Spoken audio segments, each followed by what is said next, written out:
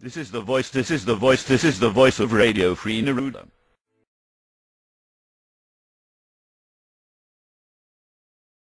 It's a little after a week after joining Freethought Blog's, PZ Myers kicked me off.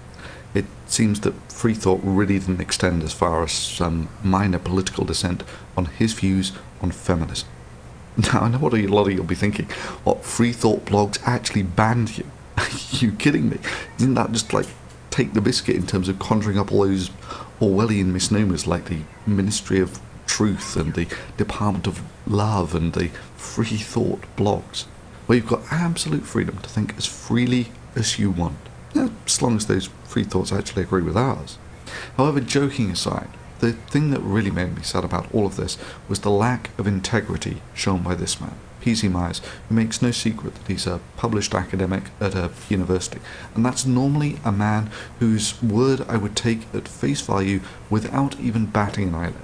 And he gave me verbal assurances when I joined Freethought Blogs that there would be no attempt to control the content, with the possible exception of some legal requirements. Other than that, I was 100% free to do whatever I wanted and to talk about whatever subject I wanted to.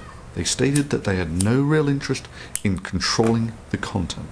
Indeed, this was the only part of the conversation that was really important to me, as it was an assurance of academic.